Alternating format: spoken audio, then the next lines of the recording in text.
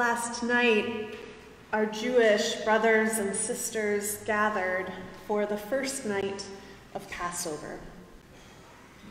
Together with family and friends, they shared in ancient rituals designed to take the celebrants through the Exodus story, from slavery to freedom. After a Kiddush blessing marking the holiness of the day, the lighting of the candles, the ritual washing of hands, they eat parsley dipped in salt water, combining the hopefulness of spring with the tears of slavery. The bread is broken as they remember the brokenness that slavery represents. Children at the meal would certainly notice that these rituals are different from their typical Sabbath meal. And so the Passover celebration continues with something called the Ma-Nishtana, the 4 questions. The youngest child at the table is prompted to ask, why is this night different from all other nights? Why do we eat only matzah and bitter herbs? Why do we eat this night reclining rather than sitting straight up? The adults around the table then tell the story of the Exodus from Egypt, how the Jewish people had to eat unleavened bread because they needed to get out of town quickly. They didn't have time for the bread to rise. We eat bitter herbs to remind us of the bitterness of slavery, they say. We recline because in ancient times, only a free person would be able to recline at the table. Slaves had to stand. So we recline to remember that God liberated us. God made us free. And these stories and these rituals, they shape the people as they experience yet again the formation of God's people through the waters of the sea. It's a beautiful ritual, these questions, one that is unabashedly designed to keep a child's attention through the telling of the story. But these questions are asked even if there are no children present. Even if the only 2 people in the room are 2 Jewish scholars who surely know all the answers and then some, still the questions are asked. Why is this night different from all other nights? It does appear that some version of the Ma-Nishtana was happening during the time of Jesus. And so I imagine Jesus with his disciples. They say a blessing. They light the candles. They recline to eat the meal. And one of those disciples is tasked with asking that question, the one that gets the liberation story started. Why is this night different from all other nights? Could they have known how significant that question would become? Surely they are aware of the growing darkness, the increasing danger, the intensity that is building in the city as more and more Roman soldiers arrive to keep order. And Jesus' teaching about the kingdom is heard increasingly as a political challenge.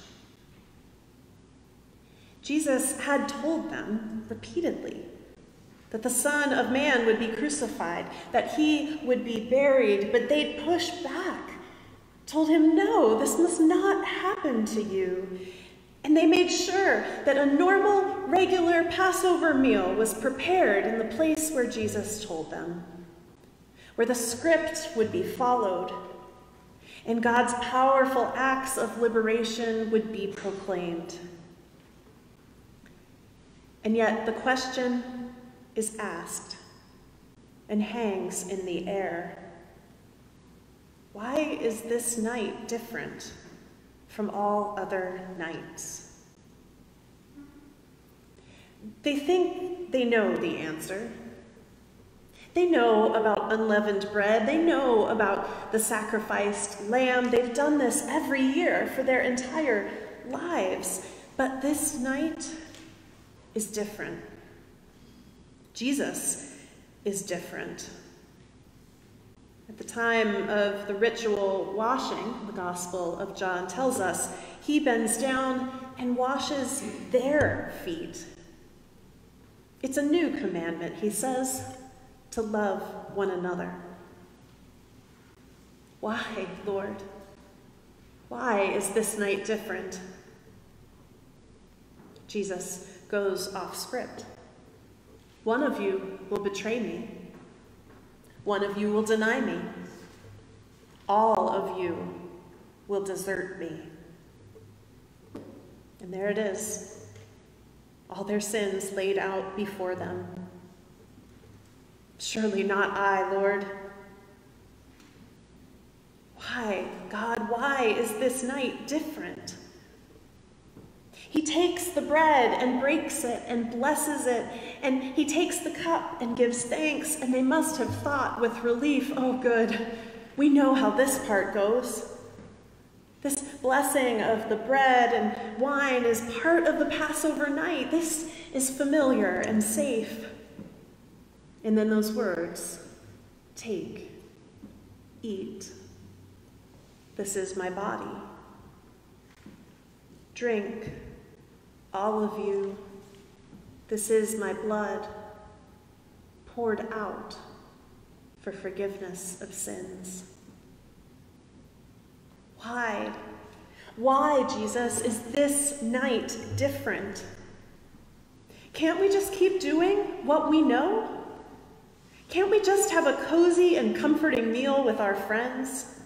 Say the familiar words and be reassured by the familiar answers. We gather on this Maundy Thursday, and in so many ways, it's just another night, not different at all. Our hands and our feet are dirty, like they are at the end of any other day. This week, just like any other week, we've made messes and waged stupid wars and clumsily projected imperfect representations of Jesus onto the world. We see terror and violence in Ukraine, and hand-wringing over the economy and accusations hurled across political lines. We know it's Holy Week, but in truth, it hasn't always felt very holy. And yet, this night is different. Our sins are laid out before us as we confess and forgive. Our feet are washed as we hear words of love. Our meal is set before us as we taste and see the goodness of the Lord. Why? Well, in the words of one theologian, the point of our liturgy is doing the world the way the world was meant to be done.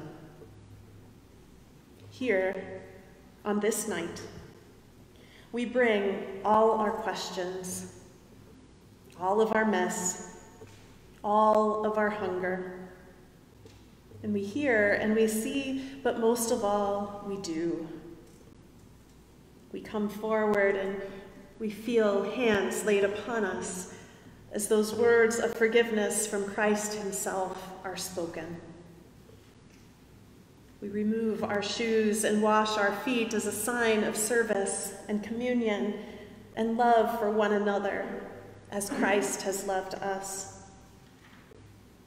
And we share the broken bread and outpoured wine. And we do this in remembrance of that night that was so very different.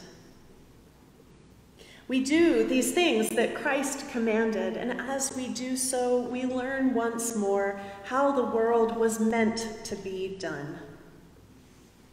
Our service in the world, our love for one another, our communion with Christ's death and resurrection in the Lord's Supper, these will shape us.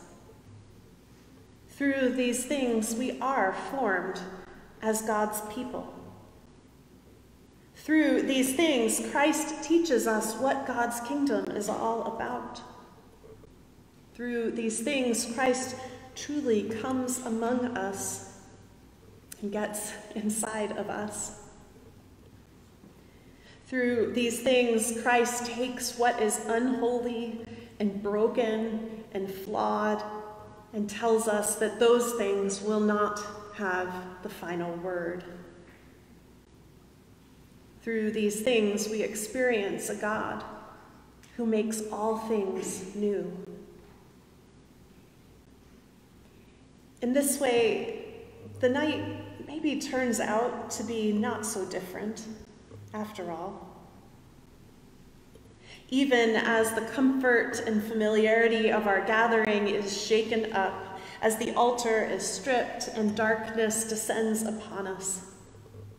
Even as Jesus stood up from the table and led his disciples to the Mount of Olives and Gethsemane and Golgotha, there is a love that goes beyond the end and does not let us go. In this unfolding twilight scene, so different from other nights when bonds are broken and it looks like all is lost, it is only this love that will hold. Why is this night different from all other nights?